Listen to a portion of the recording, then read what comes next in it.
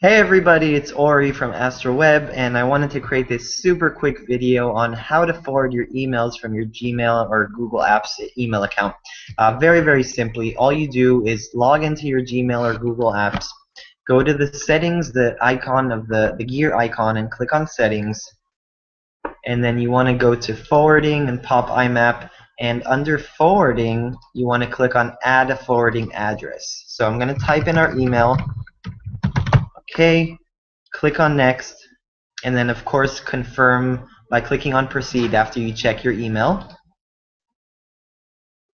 Okay, and then it says here a confirmation code has been sent to verify permission, of course, so you don't send the emails to just someone that's not you. Okay, so I clicked on OK, and then here it says later on we're going to verify our code, our email, either by a code right here, or we can just click on the link. So now I'm going to go to our email account that we want to forward to, and right here you see an email, AstroWeb forwarding confirmation, receiving email from the other one. So all you basically need to do is go here to confirm request, click here.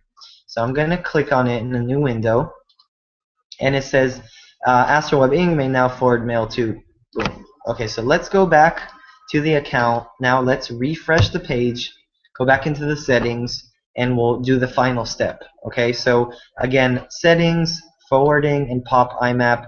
Now under forwarding, it's still disabled, so what you want to do is click on here, forward a copy of email to.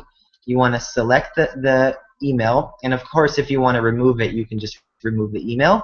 And then you want to select and figure out if you want to keep a copy in the inbox, if you want to mark it as read, if you want to archive or delete it. So I typically, in this case, I want to just keep everything in the inbox as well as forwarding it.